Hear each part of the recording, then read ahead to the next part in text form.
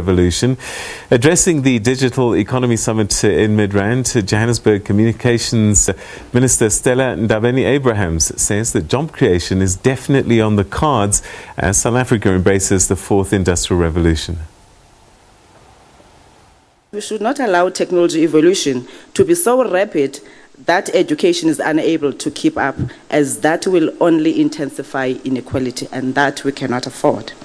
That is why we have developed initiatives such as building a capable Fourth Industrial Revolution Army program to ensure that our communities, especially the young people, are equipped to take advantage of the new digital technologies, unlock future jobs, and drive competitiveness. This includes skills development and capacity development initiatives and aimed at ensuring that, amongst others, by 2030 we produce about 1 million young people who are trained in data science and relevant skills.